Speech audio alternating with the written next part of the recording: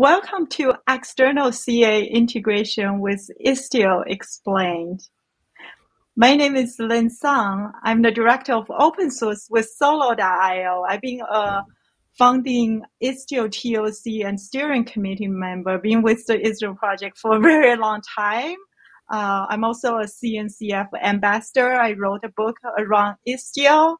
I'm so excited to talk to you about this topic today. Josh, do you want to also introduce yourself? Yeah, great. Hi everyone. I'm Josh. I'm an engineer at JetStack. I work on the Cert Manager project and also worked on istio-csr, which we'll talk about a bit later. That's great. Awesome. Thank you, Josh. I am so excited to do this talk with you. So let's start to talk about Istio default, which is everybody runs if you're using Istio default profile, right? So if you run in the default profile, when Istio D starts, it's going to check if the CA cert secrets exist in your Istio-D namespace, which is by default Istio system namespace. And if not, it's going to generate a self-signed certificate for Istio-D to use. So that's how the default is going to work. Unfortunately, this is not really recommended because many organizations have existing PKI infrastructure, right? They want to reuse their existing PKI infrastructure and then be able to plug that using Istio when they add their services to the mesh. So next. So let's take a little bit dive into how the self-signed certs, how the self-signed root CA works. So it's going to generate the Istio CA secret in the Istio system namespace by default. It's also creating a config map called Istio CA root cert in the Istio system namespace. Next, if you kind of poke around of the config map of the root cert, you can see, it's issued by cluster.local. So this is the self-signed root cert we're talking about by default. It's typically valid for 10 years, right? From 2022 to 2032. And it also contains like the PKI infrastructure in this root cert. So that's how self-signed works. Now let's talk about how the trust is distributed to the workloads, right, to the sidecar.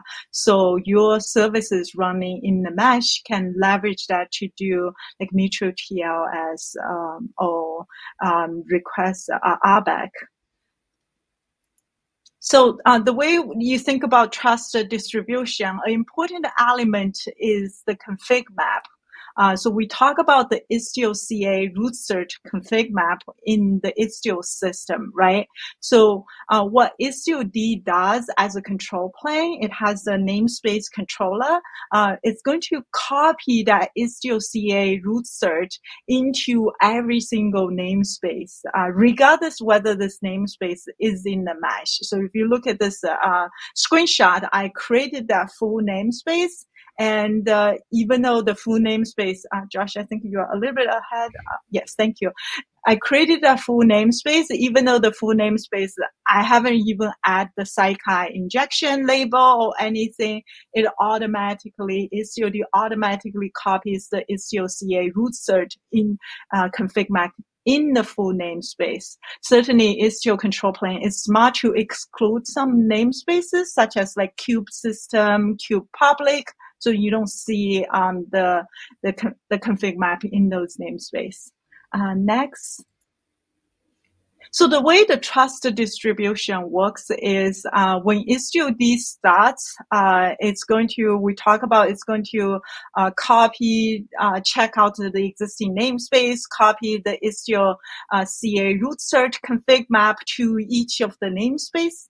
And then when the moment you, as a user, to deploy a service like web service or recommendation service into a namespace in your Kubernetes cluster, the moment the sidecar is injected, the we're going to craft the injector is going to craft the YAML to have the Istio CA root cert mounted to the Istio agent, which is also mounted to the Istio proxy so that they can have access to the root cert. Next. So essentially, Istio agent is going to send a certificate signing request to Istio-D to get the private key signed. So Istio agent is going to generate that private key in memory and then send the certificate signing request to get the key signed. The private key would never leave the pods, and it's not persisted either. So at the startup time, it does this to keep the key secure. By default, the workload cert expires in 24 hours. However, you may be wondering, how does the rotation work, right? We're not going to wait until 24 hours to rotate your certs because your certs would expire, right? So the workload certs typically rotates half of the time before it expires, which is 12 hours. And it's actually configurable in Istio through a pilot agent, which is also Istio agent environment variable called secret grace period ratio, and the default value is 0.5, which is the 12 hours. How does that come from? Next. There are two ways, if you're not happy with the default self-signed generated root cert, there are two ways to plug in your own certificate for Istio CA. So the first way is through CA certs as a secret. The second way is to configure it with the Istio operators API, essentially through the meshconfig.ca certificates configuration. So let's take a quick look at how that could be done. With CA certs, essentially you as an admin, you would be populate the CA certs secret in the Istio-D default installation namespace, which is the Istio system. And that CA search secrets is going to be ingested by Istio-D at the Istio-D startup time. So that's the first thing it checks, whether the CA search exists. We talk about if it doesn't exist, it use self-sign. If it exists, it's going to leverage that. So essentially, the CA search secret are break down to like 4 portions of different files. It has the generated intermediate certificate. It has the generated intermediate key. It also have the generated certificate chain, which is used by the Istio-D, and also the root cert, which is the config map we talked about earlier. That's distributed to every single namespace in your Kubernetes cluster.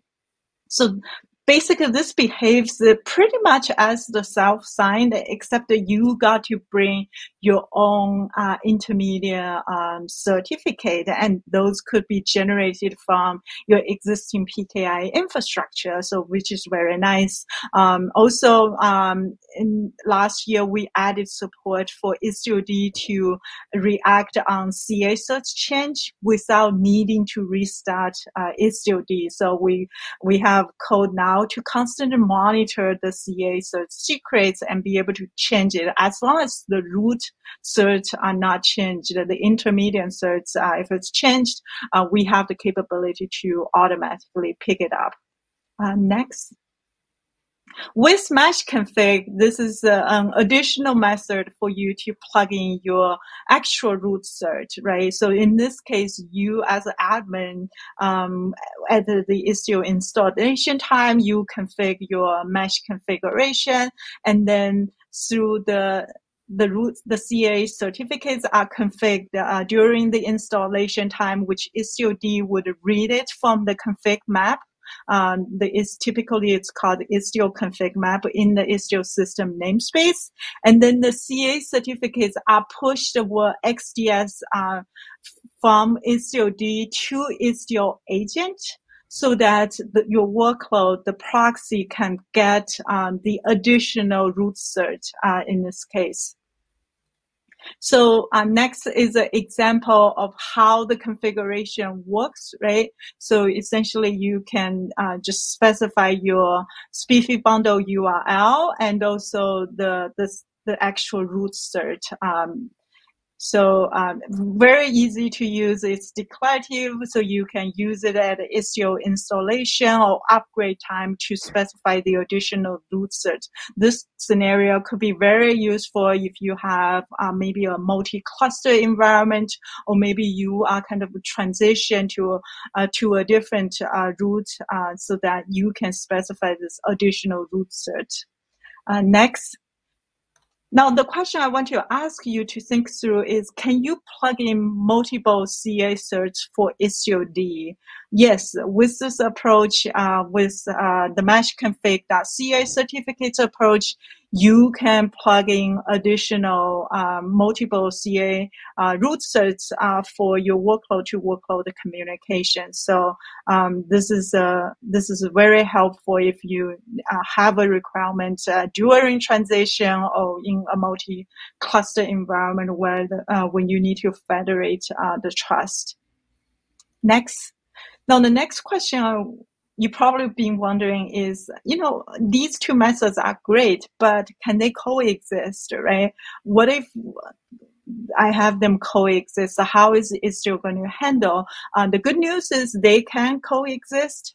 So the mesh config.ca certificates is for you to provide additional root certs. So you could potentially using CA certs to specify your root cert, your key, your private key, your intermediate cert, and then also on top of that, using mesh config CA certs to plug in additional root certs. So Istio supports all that.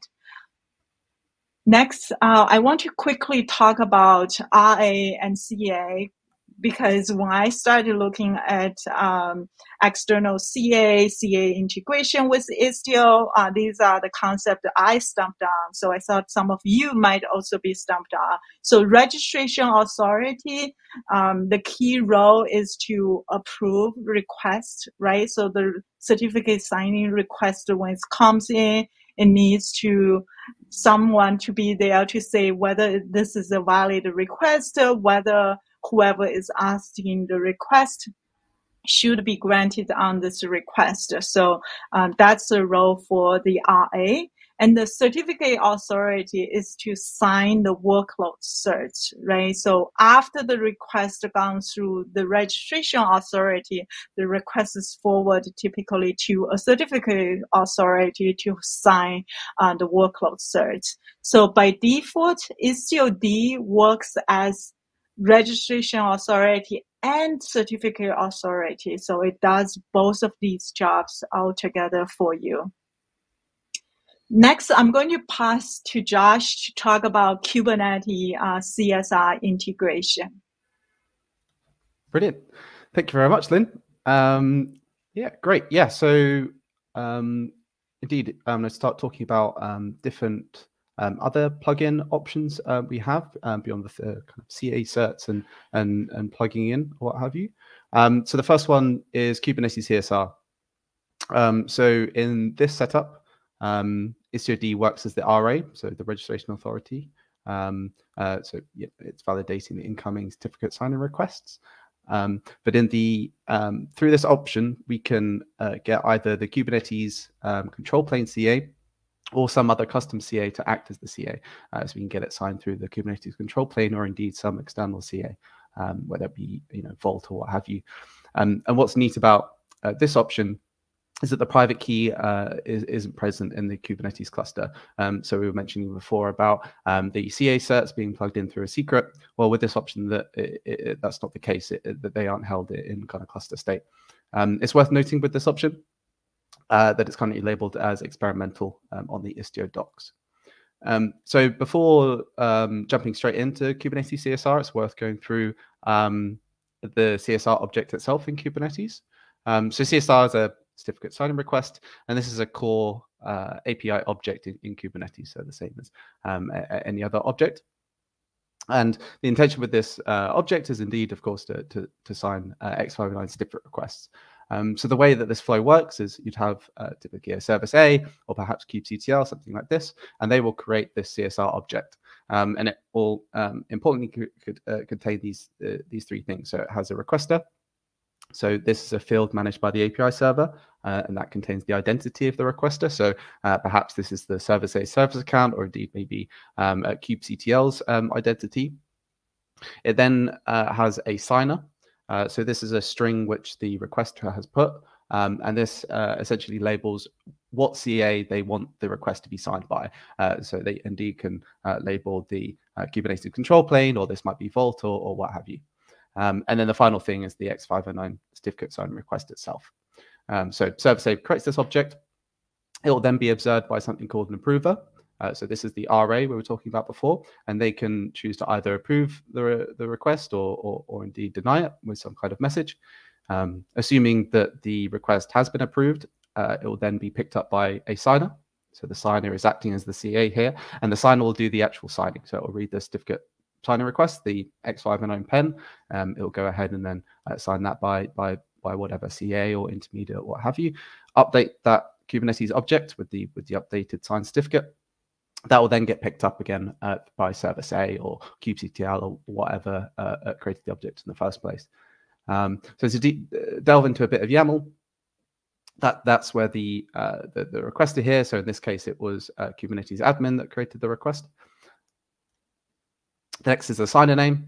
So in this case, we're using issuers, .isolated issuer JetStack. And then finally, the approver section. So this certificate signing request was approved through kubectl. So bring it back to Istio, and I just showed you the flow of a typical how CSR works in Kubernetes. It works much the same. So service A will request its CSR. So it's noting it's going through istio-d. So it's the same as normal istio operation. It's requesting it's different from istio-d.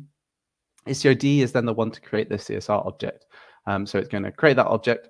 It's also going to approve that object. You see, istio-d is acting as the RA still. Once that's approved, depending on the signer, it will then go ahead and sign the certificate request, send it back to istio-d, that will finally send it back to whatever workload requested it originally. In this case, we have, or in the kind of current slide, we have the Kubernetes control plane configured as the signer. However, that can be problematic, as having the Kubernetes control plane sign the request means that your Istio mesh is showing the same trust domain as your Kubernetes control plane, and really you'd want those to be in two separate control planes. So we can use something like Cert Manager instead, which is just a case of installing Cert Manager, adding an issuer, and then changing the signer name that we use to point to something else rather than the Kubernetes control plane. And the end result is that we get our certificate authority being signed by, in this case, istio-CA, which might be backed by some other issuer like Vault or something, and your entire Istio mesh being signed through that method. The next option that I want to talk about is istio-csr. So istio-csr is an umbrella under the Cert Manager project, and istio-csr is a service that you'd run inside your cluster. So you just run the deployment, and essentially what this is doing is it's exposing the same CSR service that istio-d serves. So istio-d will expose that gRPC service, which workflows connect to get their certificate signed. Istio-csr is exposing the same service. However, instead of doing a self-signed or reading from a secret, what have you, it's just going to convert those incoming requests into Cert Manager resources. And so what that means is we could use istio-csr to leverage all the issuers that Cert Manager supports. So I have examples on the page. So there may be core issuer types of Cert Manager, like Venafi or Vault, or indeed external issuers that exist, like Google or AWS. And what's neat about using istio-csr through Cert Manager is that indeed you could write your own external issuer, and that would be valid not just for Istio, so through istio-csr, but also Cert Manager more generally. So in this scenario, istio-csr, istio-csr is acting as the RA. It itself is taking the incoming requests and validating them. It will then create the cert manager resources. So cert manager is acting as the CA, and that follows on that cert manager will get the certificate signed through Vault or what have you. Istio-D isn't involved in this process at all. Here is a diagram of the architecture. Again, the Istio agent is requesting its certificates directly from istio-csr, and you'll note that Istio-D isn't present at all. One of the drawbacks to this approach, however, is that Istio-D currently doesn't have functionality to itself request a certificate from a remote service. And so in the kind of default installation of istio-csr, we use something called a certificate resource and cert manager, which results in a certificate and private key being written to a secret, which again is not the best, because then we have private keys and certificates in cluster state. There are approaches to improve this. So Solar.io, for example, you'll run a sidecar proxy, or a sidecar rather, next to Istio-D, and its sole purpose is to request that private key and certificate for Istio-D. And again, the benefit of doing that is you have absolutely no private key or certificate material kind of stored in cluster state. That's right, because we find from our customer, a lot of them doesn't want the private key to persist in Kubernetes. So we come up with this approach with a sidecar to Istio-D to help solve that problem. Great. So the next is a demo. So I'm going to show a quick demo of istio-csr in action. The idea here is that I will show a cluster. I'll have Vault installed, and so Vault will be pre-configured with a certificate authority and an intermediate of that certificate authority, which we'll use to sign against. We're then going to install Cert Manager along with a Vault issuer, which is basically some configuration to tell Cert Manager how to get certificates signed through Vault. Then we'll install istio-csr configured to use that Vault issuer.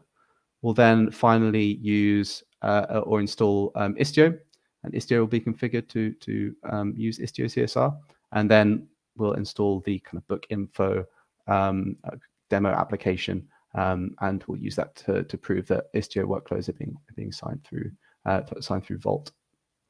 Great. So you switch over to the video. I'm just showing here that we have a cluster, and again, we have Vault installed there.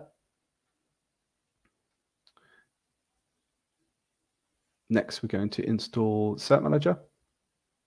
What this is going to do is install the Cert Manager APIs, so the Kubernetes certificate custom resource definitions, along with the Cert Manager controllers. Here I am showing the certificate authority that's going to be used that lives in Vault. I'm just showing here you can see there that the organization is IstioCon 2022, and hopefully by the end of it, we can see that our Istio workloads are being signed through that certificate authority. So we're going to create a secret with that certificate authority installed.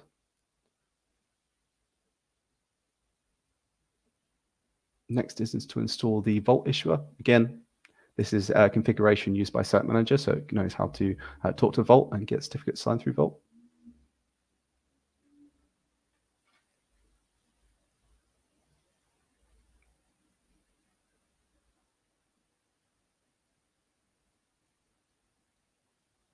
And if I get issuers, you can see that it's ready. The next is to install istio-csr. The key thing to read there was that we've configured istio-csr to use Vault as the issuer. So when istio-csr has incoming requests, it's going to use that Vault issuer when it's creating Cert Manager resources. Great. Now that you've got that all installed, the next thing to do is take a look at the Istio configuration. If I just pause it here. It's quite a bit to read in, but the most important thing to take away from this is that we are configuring Istio to use the istio-csr network address, the host name of istio-csr. So what this is telling Istio is that it's saying configure all of the Istio workloads to request their certificates, not from istio-d, but from istio-csr. Further down, what we are telling istio-d here is that we want to disable istio-d's CA server functionality. So this would be, the kind of CA cert we were talking about earlier. And then finally, mounting in istio-d's private key and certificate from a cert manager certificate.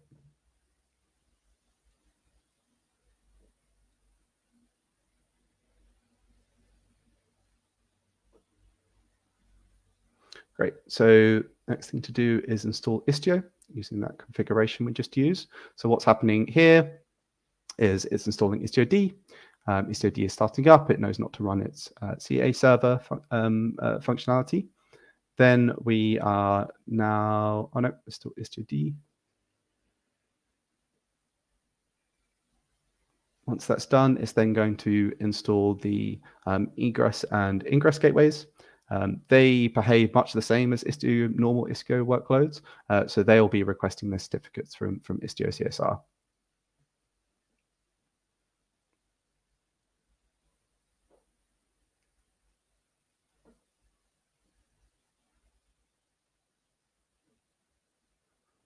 Great, verifying the installation. All looks good.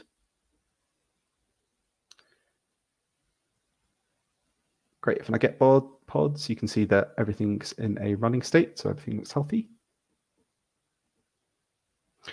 I'm going to enforce mutual CLS in strict mode, just as a good practice.